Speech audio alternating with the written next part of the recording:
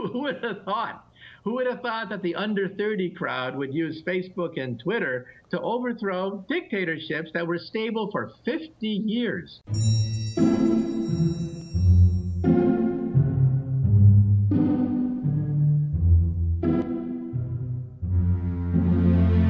When you talk about augmented reality, one of the things I was wondering just on the way over here to do this interview, as I was driving down the road, I was imagining what it would be like to drive down the road looking through augmented reality glasses, and I thought, what if I didn't want it? Or what if it gets in the way? Is there a problem with the ethics of changing the way our children start viewing the world, where they're so used to looking through a computer lens that they maybe don't recognize a tree for a tree? Well, our grandkids will come up to us one day and say, Grandpa, Grandma, how could you possibly live in a world that was dumb? When a chair was just a chair, when a contact lens was just a contact lens, when a table was just a table. Because our grandkids will simply take it for granted that there are chips everywhere, everywhere and nowhere. In fact, our grandkids won't even use the word computer, just like today we don't use the word electricity. No one says the word electricity anymore, and yet electricity is everywhere and nowhere, hidden in the walls, the ceiling. We automatically look for the light switch every time we walk into a room. In the future, we will assume that the wallpaper is intelligent, that we have plastic transistors in the wall, and we'll talk to the wall. We'll ask the wall to change color, to change design, to create a video screen, to lock on to our friends so that we can play a bridge game. And if the walls are 360 degrees around you, create the Matrix. The movie The Matrix is not so far-fetched. And if you're a Trekkie and a Star Trek fan, this will be the holodeck. So your living room will be coated with intelligent wallpaper so that you can play any video game, imagine you're anywhere, talk to your friends, teleconference with anybody in the world, and basically act like you're in Star Trek. So you don't have to be in the 24th century. We'll have it perhaps in 10 to 15 years. Intelligent wallpaper. I want my own personal holodeck. Yeah, it's coming. It's coming faster than you realize. You talk about regenerating organs from stem cells. I'm one of the survivors of polio. Will that also apply to developing muscles as well as organs? Can they regenerate? Yes, even without stem cells, already we can create from your own cells, we can create cartilage, noses, ears, bones, blood, blood vessels, heart valves. The first full bladder was grown 4 years ago. The first windpipe was grown for a woman last year. And in 5 years' time, we'll probably grow the first liver from your own liver cells. So if you're an alcoholic out there, take heart. We may be able to cure alcoholism by simply growing a new liver as livers wear out. And so the human body shop is not so far-fetched. And with stem cells, we should be able to create entire organs like lung tissue, heart tissue that are quite complicated. The previous tissues that I mentioned were created out of sponge. You take plastic sponge and seed it with ordinary cells that then are hit with growth factors. These cells proliferate into the plastic mold, and the plastic is biodegradable, leaving a perfect ear or a perfect nose. But you see, there's a problem there. Blood vessels are very difficult to reproduce. That's where stem cell technology comes in. Because stem cell technology, in principle, can reproduce the entire organ. Now, for mice, there's a video on the internet where you can see a beating mouse heart being grown from scratch. I tell you, man, this is almost biblical. Looking at a mouse heart being grown from nothing, and then it starts to beat. Or seeing a rat with its spinal cord cut, unable to walk, suddenly, after a few months, being able to use all four limbs to walk.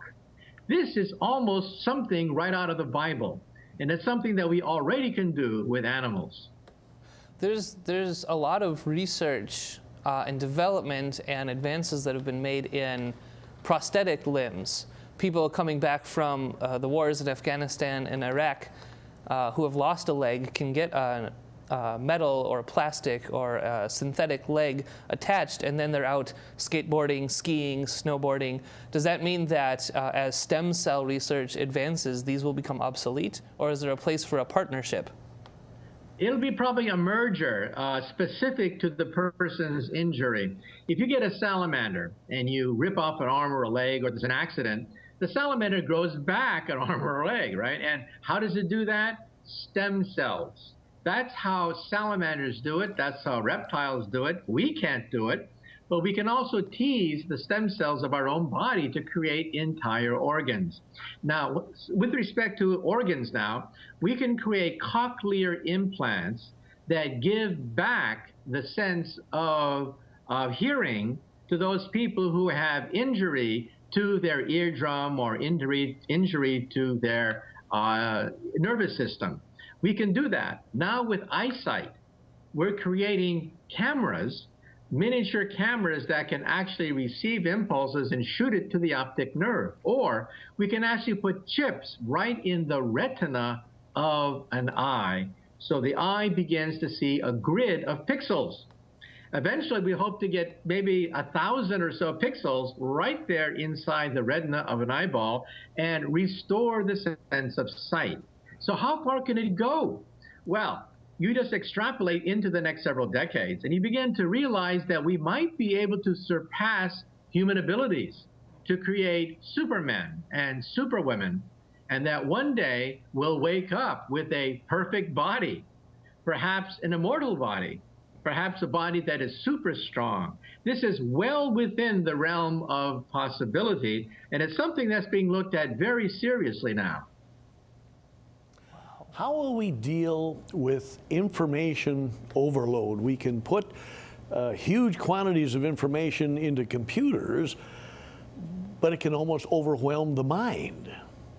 Well, yes and no. You realize that most of the internet is junk, and so in the future, wisdom will be prized by people. When you first get on the internet, you're thrilled with all this junk, with all these ideas, bizarre conspiracy theories that you've never heard before.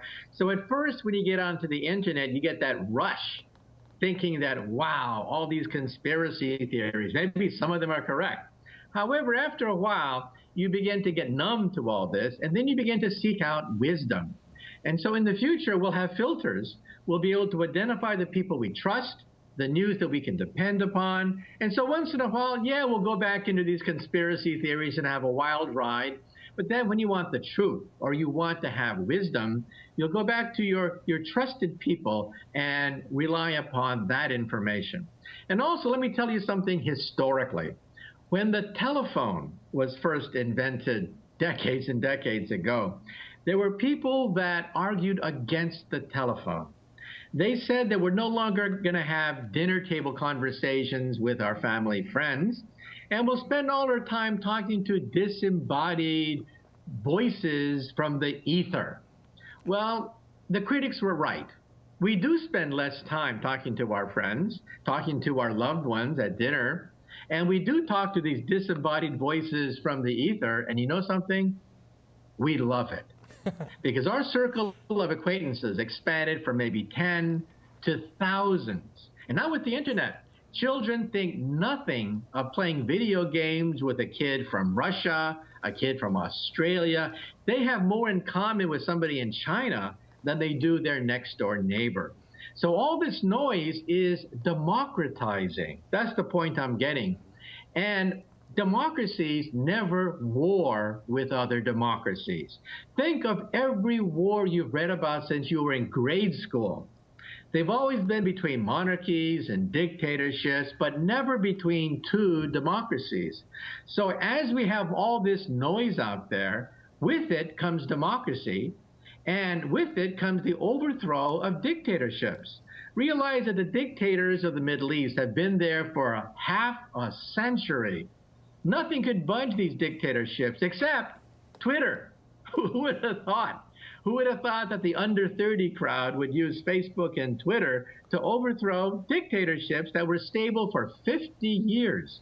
So you're absolutely right. We do live with clutter. We do live with conspiracy theories. We live with noise. But overall, it's worth it. So when there's only democracies left, are you saying that then we'll have found the cure for war?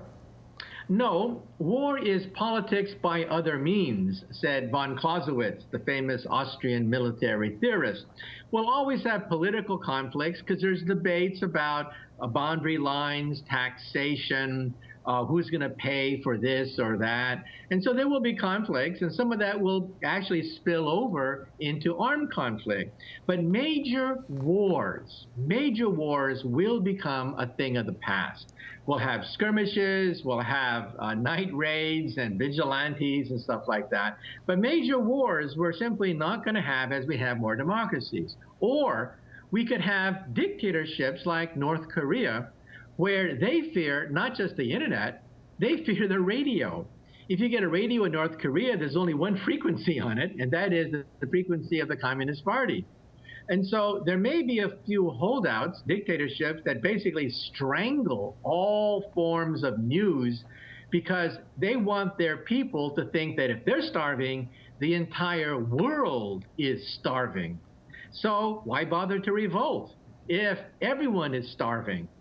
That's why dictatorships want to monopolize the truth. And that's where the internet comes in. In the future, you'll be able to download the internet off your Ring, off your contact lens, from satellites in outer space. So it's going to be more and more difficult for even dictatorships like North Korea to keep the internet out.